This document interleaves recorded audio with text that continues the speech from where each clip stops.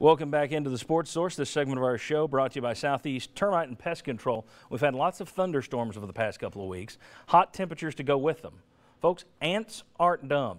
Neither are uncles. Ants aren't dumb. That's when ants look for shelter in your home. Thunderstorms and hot weather drive ants into your house. If you have ant issues, call Southeast Termite and Pest Control to zap the little suckers.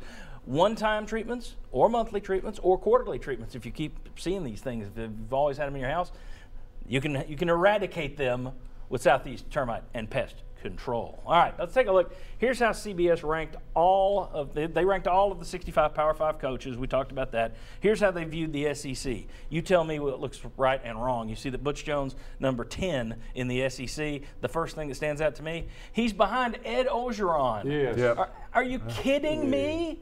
Do you not remember Ole Miss? 3-21 in the SEC at Ole Miss. For the love of God, and he's ahead of Butch Jones? I think it's funny he's behind Hugh Freeze. Oh, yeah, the considering job Hugh Freeze done. Look at how Hugh Freeze did the job. So I mean, you've got to take that as 5 and consideration. 7 last year. And there's a guy that's doomed. He's in the Bruce Pearl zone right now. You're going to stand by him until the NCAA puts the gun to your head, and then it's nice knowing you, Hugh. Move on. Anybody else stand out? Yeah, but Dan Mullen, I mean, he lost 3 more games this year. That's according to them. They didn't fall apart. I will say this. I do think Mullen, considering traditionally people don't realize this, Mississippi State's the worst program in the conference. Worse than Kentucky, worse than Vandy. He's done a good job there. I don't know if he's the 3rd best coach in the conference. Exactly. The other one is Brett Bielema. I just continue to think that Brett Bielema gets overrated. Now, the Wisconsin thing, that's fine, but what he's done in the SEC, he did beat Butch Jones head-to-head. Okay, I understand that. But I think that, if there is a gap between Bielema, if you're going to rank him ahead, it's not 25. Yeah. It might 2. And I think, Mark Stoops, he's done more at Kentucky so far than Kirby Smart has done in 1 year at Georgia. Mark Stoops, I mean, it wouldn't surprise me if they're not picked for 3rd in the SEC East when you leave Atlanta this year, leave the SEC Media Days this year. They're going to be 3rd or 4th. He's done a pretty good job considering what he inherited at Kentucky. That list is just kind of random in my view. Maybe it's what they expect for this year. Maybe it's like their preseason coach ranking so they can point back and go, oh, look, see here, we predicted. But that's back to their top. That's how they ranked all their 65 coaches. So I don't know. That's bizarre. I found something interesting. Don't put it up yet, Chris. Don't put it up. He's watching my cues. I'm afraid I'm getting the wrong cue. I went back. I thought this would be interesting to look at.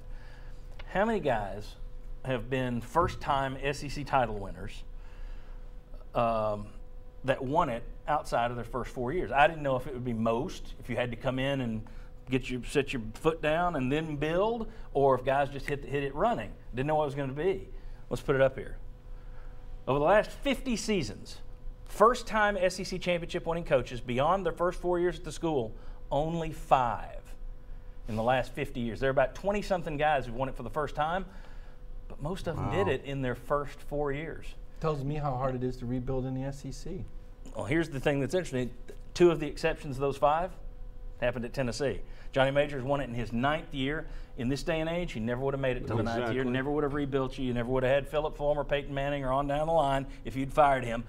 5th season for Philip Fulmer. People forget that. He inherited a fantastic deal, took it to the mountaintop, but it took him a few years to get over where the Majors thing had it.